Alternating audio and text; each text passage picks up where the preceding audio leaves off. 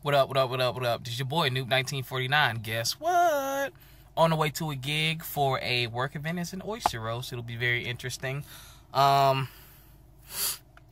of a Rookie DJ, Season 2. This is the next episode. It's been a while, I know. Hope you enjoy.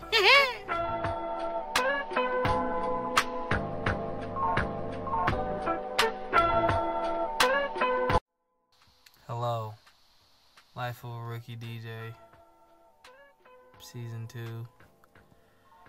As you can see, it's a far different time of day than when I did the first little part that you just watched. You know why? Because I'm just finishing this gig. 4 hours. I'm dead dog tired. Learned a lot.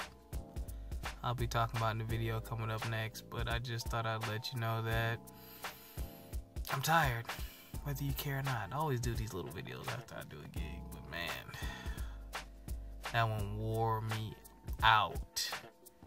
Wait till I tell you about this. Whew. What up? It's your boy, DJ Rob Will, Noob1949 on Xbox Live. I don't know why I keep intermixing my names. So, I've been slacking on my DJ videos, but anyway, this is the reflection video for the gig with no intel. This was probably one of the best learning experiences of my short-lived DJ career thus far. It was kind of shaky from the beginning. I was negotiating with someone. Someone offered me the gig, a close friend, and I was like, cool. And they wanted to know prices, and I gave them my prices. You know, they wanted a 4-hour gig. It was gonna be outside at this time of the year. It was cold, so I'm like, 4 hours. I don't know what type of DJs you guys are or how you price, but I look at pricing in connection with what my time is worth, because I do other things outside of DJing. Like, I have 2 careers as well, and I do a lot of blogging and things of that nature. So when I take time away from another project, to me personally, that factors in. People think that, you know, DJs just show up and we perform and we leave. No, you know, if you want a 4-hour gig, I have to prep for that. I have to put together playlists. You don't have to, but you be smart to put together playlists, because you don't want to randomly sit up there and just pull music for 4 hours. That will kill you.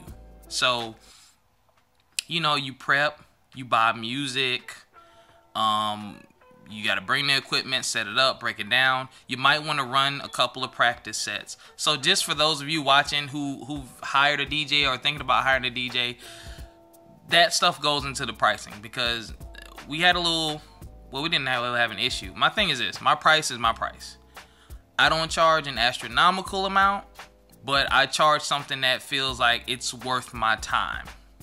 You know, I'm not going to do a DJ gig for 4 hours for $200. You got to be kidding me. No, because the only part that the client will actually probably see most of the time is when you get there and perform. They're not thinking about the preparation time leading up to the event. And that's a huge factor for me personally. I would like to hear from some other DJs on that. I know other DJs charge far more than I do. Far more than I do. But anyway, had a little snafu with the price. They compared with another company. Of course, they came in cheaper. They're like, oh, it's not wedding season, we can do it for this price. And I'm like, well, okay, fine. Well, do you want to adjust? No, I'm not going to adjust my price. If you want to go with the cheaper person, that is totally fine. People do that all the time and do competitive shopping. I do competitive shopping. That's fine, but I know what my time is worth. So, you know, some people may think it's dumb to say, oh, well, you don't make any money doing that. Yeah, I could have possibly lost out on some money, but think about this. In the long run, let's say, I'm gonna just throw a hypothetical number. Let's say I wanted to charge $600 and someone undercut me and said, oh, we'll do it for $300 or we'll do it for $250, whatever. And I say, you know what, I'll match them. Now, whenever I go back to that client, think about how hard it's gonna be for me to raise my price with them. If I start you off with where I'm already comfortable or where we're comfortable or where I feel like it's worth my time, then when I work for you, I'm going to go into it knowing it's worth my while. So it's always it's gonna be a little harder. It's easier to move down than it is to move up in price. Because I work for you for 2-3 years and you're used to $300 or $200, then all of a sudden I come with $7. You're gonna be like, hey, what's going on? You know, you worked the deal. Nope, I put my foot down. So I put my foot down. Hold up a second. Sorry, I wanted to see what I actually charged for that event. It was a good payday. Anyway, so this was an official event and I was put in as a vendor. Meaning when they do events, they're gonna pull my information and call me. So it's gonna be a reoccurring thing. So did I take a big risk by sticking with my price and not matching? I did. But guess what? It paid off. So now when they pull me up, they see what I got paid the first time. So they know they're gonna have to pay me that. Here's another huge lesson I learned. Gain as much intel as you can on the event. That might be common sense for a lot of you other DJs. But as a rookie DJ, I didn't think about it. So typically the only thing I normally ask is how many people are going to be there, inside or outside, and what type of music do you want. Very basic, right? That's gotten me through most of my events because I've just either been family or a school event, so I already know what I can and can't play and what I should and shouldn't play. This was different. It was a work event, not my job, someone else's, and it was an oyster roast. So I'm thinking, I don't know if you guys have ever seen an oyster roast. Google it. Basically, with an oyster roast, people line up huge tables. They have holes cut in the table and they have trash cans underneath. And people steam or boil or however they cook oysters, and they dump them on the table, just like a pile of food on the table. They just pile it up, right? And then everyone stands up and they just eat. It's really about eating. Like the music, I was more there for the ambiance rather than actually to get people to dance. Though few people did dance, but it was really about food. I mean, they had a chili cook-off. I had pizza. It was all about the food. It was really like me just being the ambience. So I didn't neglect. I reached out to try to find out more about the event, and the only person I had was the person who offered it to me in the first place. And they're like, oh, you know, it'll be about 100, maybe 150 people, you know, some older, some younger. I didn't get the details I needed. So it was tough because I'm like, okay, are these people in their 20s, 30s, 40s, 50s, 60s, mixed crowd? I knew nothing. But this is something I said in an older video. Guys, diversify your music. Just because you don't listen to it every day or just because you don't like it, it's good to have it in the stash. I mean, I got country, I got rock, I got 50s, 60s, 70s, 80s, 90s hits. You can download compilations or just buy compilations or ask. Talk to some older people that you know in your life. Hey, who'd you listen to growing up? Who's popular? What was their best song? Do that. Because in preparation for this event, I was kind of basically going in blind, and you don't want to do that for 4 hours. You don't. So thankfully, I had a clean playlist. I'm a hip hop and R&B guy. I didn't play hip hop. I play R&B most of the time just so people could vibe and eat. And they did that. Then someone walked by, and one of the, I guess, hosts, and she was like, you know, it's okay if you change it up a little bit. Now, at first, you know how we are as DJs, some of us, you don't tell me what to do. I know what I'm doing. I'm the DJ. You don't. I didn't take that attitude because I already know that typically when someone comes up to you, and I wouldn't say it was a complaint, but makes a suggestion or something of that nature, they don't know. They don't know what goes into running a set. I mean, I'm still learning myself, but they don't know as much as I know. And here's the thing, lady, this is a 4-hour event. I've already been playing. At that point, I'd already been playing for like an hour and a half, maybe an hour 45. So I didn't want to burn through my really, really good stuff too early because this is a 4-hour event. So I was playing some decent stuff, but I had some really, really good stuff, and everyone hadn't really shown up yet. But you booked me for 4 hours. So I'm not the type of guy that wants to replay the same songs over and over. So she said that, And I took note. I started looking around. I was like, you know, immediately I could have just, oh my God, oh, she's right. Don't do that. Stick to your guns. You know how to run your set. But be real with yourself. You know, had I looked around and be like, you know what, I've been playing this too long. People are kind of staring. It's filling up now. Let me switch over. Then I would have switched over to some better songs and more, you know, the main part of my setup. But it wasn't that time yet. And I knew that she didn't understand that. So I didn't pay it any mind. But I did look at the time and I was like, all right, you know, probably an hour or two. From hour 2 to about hour 3.5, I really need to hit it, because that's going to be kind of like my peak time. Everyone to pretty much be here and enjoy it. So about 20 minutes later, I hit my main set.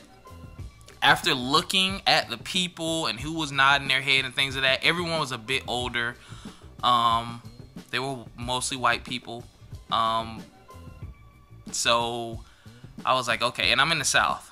So I played some of the 80s rock, a little bit of country, a little bit of R&B and stuff like that, and they were loving it. I just had to feel the crowd out right then and there because I didn't know what to expect.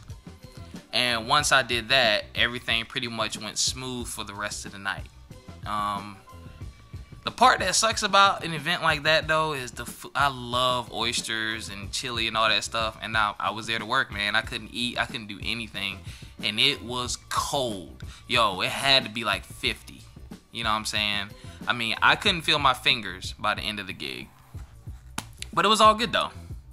I did it for the experience and to get paid. And, you know, that money went towards new equipment, which will be unveiled in the next season. Oh, sorry, Facebook notification. Yeah, so it was a good gig.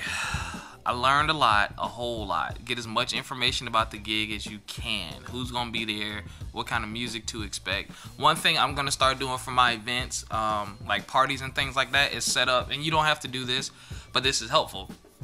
I want to set up a Google Doc. My friend did this for her wedding, whose wedding I DJ'd last year. She set up a Google Doc and sent it to everyone that was invited and let them send in songs that they wanted to hear, and then she sent it to me so I could get the song. So when people requested their song, I knew for sure that I had it. So I just wanted to drop that little tidbit on you. I mean, shout out to DJ Chuck Antonio. He came out there. Hold on real quick. Sorry, that's DJ Chuck Antonio. Chuck came out, man. Huge shout out to Chuck. Cause I was nervous.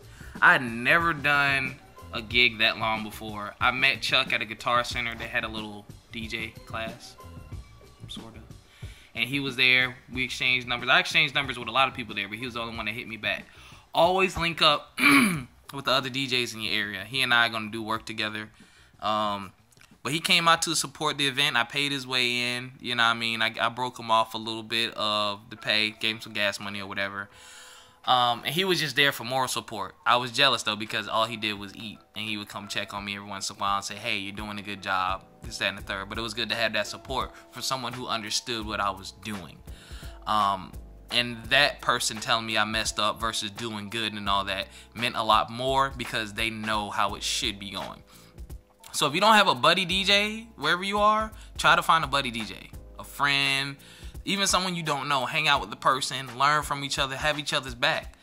Because he even told me, hey, if you want me to play half of the gig, I'll do it for you. This, that, and the third. And that's always good to have too, because like in my contract, if I get sick or something, I don't want your event to be ruined because I'm not there. So I will have someone to refer out to you or to replace me. So thank you, Chuck, if you're watching this. Anyway, that's about it, man. Thank you guys for watching. The next episode will be the season finale. This season is a little shorter than the last season, but been going through some life changes again, and I really don't have as much content this time around, but I do feel like season 2 was a lot more about gigging and me getting experience, but the next video you'll love. But thank you guys for watching. Please subscribe, hit that like button right there. Hit that like button. I really appreciate it. And I'll catch you next time on Life of a Rookie DJ. This is season 2. Get that intel, man.